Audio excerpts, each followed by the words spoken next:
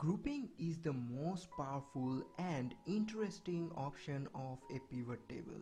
Once you get into it, you will find it more useful for your daily hard work of creating any of the report. And today, into this video tutorial, we are going to learn how to create groups into your pivot table report according to the date and time. I will show you each and every option here and create some of the reports like this one, where I will get every of the sum according to the dates like this one, months, time, quarter, seconds or hours, and according to the years also.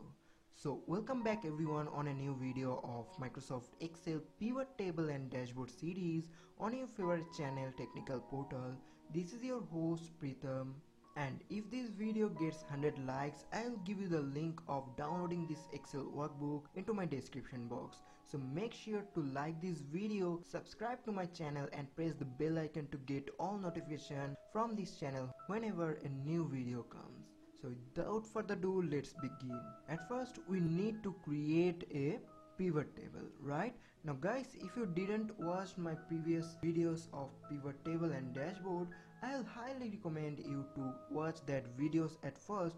There I have given some basic to advanced information to create pivot table and work on it. Go to the insert tab and create a pivot table. Click on OK. Now at first let me create the report according to the dates, right?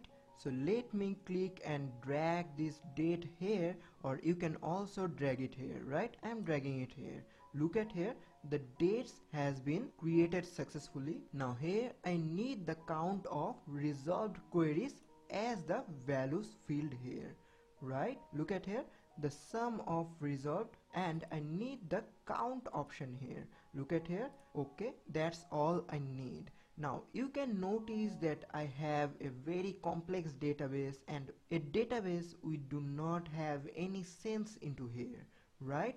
So how to group it properly? Right click here of the data where you want to create the groups and click on groups.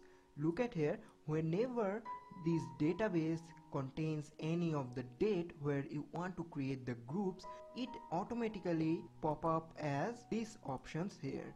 Now here I will show each and every options here of this pop-up window, so watch this video till the end. Look at here. At first let me show you how to group according to the months. Just click on it. Look at here, you do not need to hold any buttons like Control or Shift. Just click on it which one you want and click on OK. Look at here, the date has been grouped according to the months. Now if you do not want the groups according to the months, just right click on it, go to the groups option, click on the months again to unhighlight it, and click on quarters if you want to create the quarter.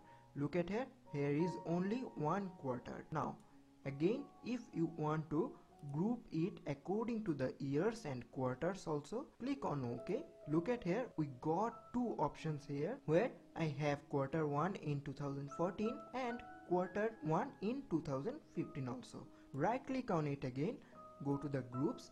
Now I need the months also here. Click on OK. Look at here, another group has been created according to the quarter 1, years and months. Now if you don't want the months, years, quarters and anything else, you just want the date only, you can do this also. Just click on here and click on the days only. Click on OK.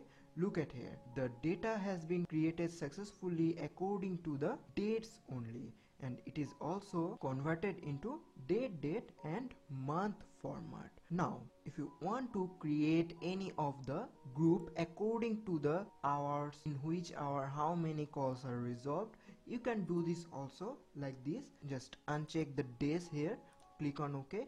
Look at here, at 9 AM 547 calls are resolved, 10 AM 529 and so on, right?